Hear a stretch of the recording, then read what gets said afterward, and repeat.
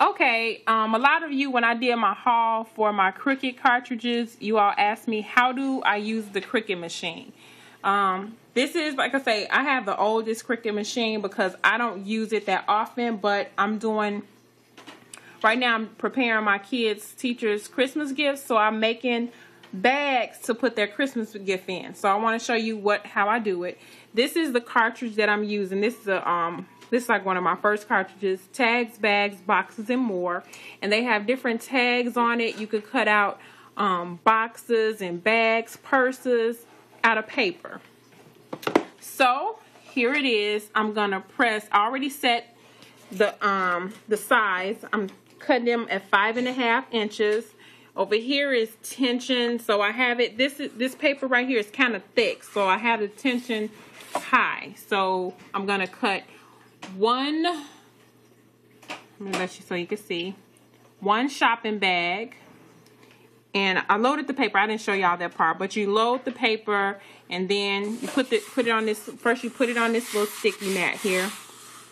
You load the paper in the machine. Then I press shopping bag. Now I'm gonna press over here, cut.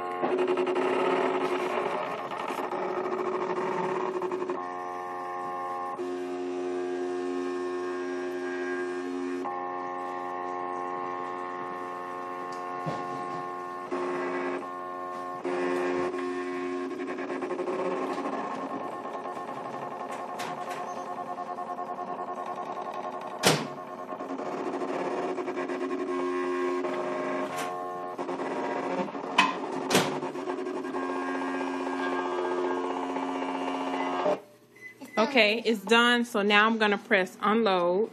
And it's going to unload it. I'll peel it off of here, and let me show you what I've done already. This is my little shopping bag. I haven't bedazzled her yet, but this is just the way it is when it's finished, and I'm going to embellish it and add my little things. I'll show you a video when I'm all done.